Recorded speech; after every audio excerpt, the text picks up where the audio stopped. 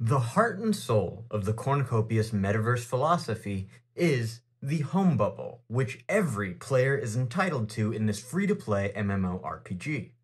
Let's talk about it. Welcome to Late Game Crypto. My name is Josh, and I'm here to help you find digital liberty in the complex world of crypto. Remember that anything you hear in any of my videos is not to be taken as financial advice. Do your own research and own your own decisions. Before we get started here, I want to give a quick shout out to our friends over at Climate Neutral Cardano. This organization is a group of Cardano stake pool operators that are aiming to make Cardano the most climate-friendly blockchain in the space, and they're currently running a raffle with over 8,000 ADA worth of prizes up for grabs. This raffle will be running up until August 18th of 2023. You can pick up a raffle ticket with the link down in the description below, and if you're watching this video after that date, you can still go to any Cardano NFT marketplace, pick up one of Cornucopia's NFT to tree assets, and continue the mission of making Cardano a at least net zero impact on the global environment. And now let's get back to the video. We are continuing this series on the COPI Wiki page, where we try to draw out speculative theories from the tiniest details in the COPI Wiki page that nobody is paying attention to. Because why would they? Do remember that the COPI Wiki page is a living document that will see information added, removed, and altered for as long as Cornucopius lives, and as things really start to ramp up over this next couple of years, as things start to go live. On this first point, my first thought was, why are we storing NFTs underwater? Is nobody worried that this is going to ruin them? On a more serious note, we know that water is going to play an important part in the development of the zone lands, which means one of two things about the water that exists in the home bubbles. Either that water will be not removable from your home bubble and it will be specific to the ecosystem of your home bubble, or my preferred outcome would be that the water would be pretty unsubstantial and finite, to the point where it could be removed and used in zone land, but it would kind of be unsubstantial to the impact and production of the overall supply of water in the zone lands, so much so that it probably would be inefficient, actually, to try to harvest water from the home bubbles and bring it into the zone lands. Also, if water was removable, then it might also mean that you could add water to your home bubble. And how cool would it be to make a underwater home bubble? Make it kind of like a snow globe type of situation? Somebody should consider that. This next point is something that I found to be kind of interesting just as a content creator, a live stream television set. This is an example of why you should be reading every single page of the COPI Wiki page, because there are little bits of information that are scattered throughout this thing that reveal tiny little details that actually inspires more questions than it does answers. Like, what exactly will this TV be live streaming?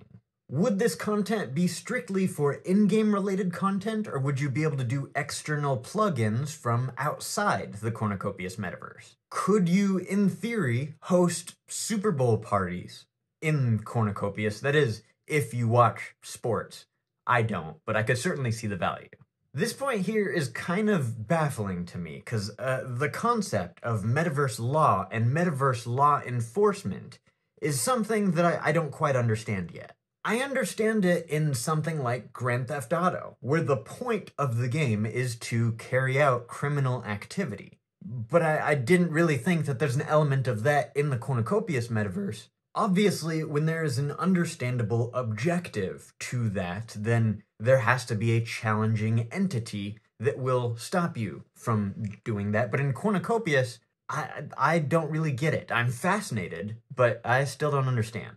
When the COPI Wiki page uses the word evolve instead of the word age or grow old in reference to animal companions, I'm intrigued by that choice of words. If they didn't mention specifically cats and dogs, I might have almost suggested a sort of Pokemon-like evolution sort of situation, but it does seem like the theme of Cornucopious is a very sci-fi-esque sort of theme, so we could very well see different species of animals that we've never seen before in reality. If I'm being realistic, I'm betting that we're probably gonna see just regular animals that age in set stages of time, but it's still interesting to think, and we have seen some talk of a sort of Pokemon battler type of mechanic, but not something that's gonna be necessarily central to the game, so we're gonna have to wait for some more information in this area. The community has been begging for more information on how in-game economics is going to work in regards to commodities that are farmed and a more liquid, fungible sort of in-game currency. In this case, it very much makes sense to me and seems very similar to what we've seen in classic MMORPG games like old school RuneScape, where you can take something like wood or any other in-game commodity and go into any marketplace and sell it on the spot for whatever the market price is at the time.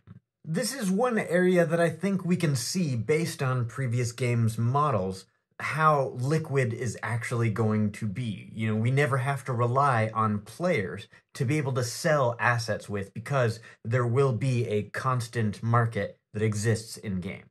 But what does surprise me here is that selling any assets to any in-game marketplace is going to contribute to the district scoring.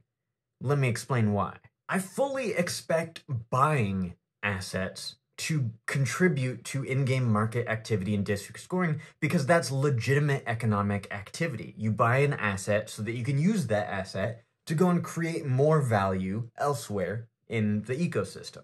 But selling assets doesn't really have the same effect. It allows players to add to district scoring without actually creating any additional value beyond what they've put into it. They've gotten the value out of it already. You could theoretically get players that go and buy up in-game assets, wait for those assets to get more scarce, and then resell them on the market for a profit. This is something that happens in regular markets on a regular basis. And it's definitely an important role that is played, because it helps assets to discover a real, actual asset price. That's important.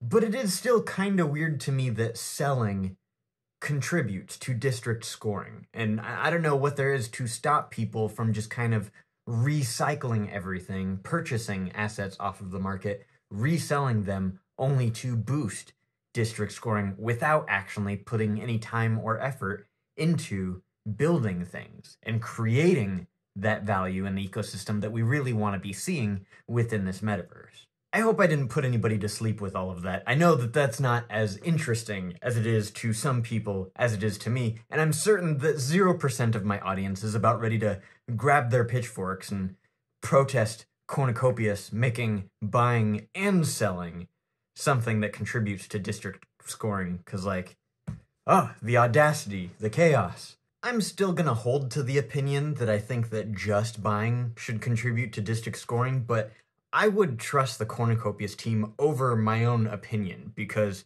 I know that they've got some pretty high-level service providers that are able to run these different factors through these algorithmic programs that are able to spit out outcomes of different factors that are put into it. So Cornucopius is definitely light years ahead of where I am as to what the outcomes of things could be, because they've seen 1,000 different scenarios of how this could turn out. So it's interesting to see. That about covers the home bubble section of the COPI Wiki page. If there was anything in this section that caught your eye that deserves some wild speculation, be sure to throw it down in the comments section below. I'd love to hear your thoughts.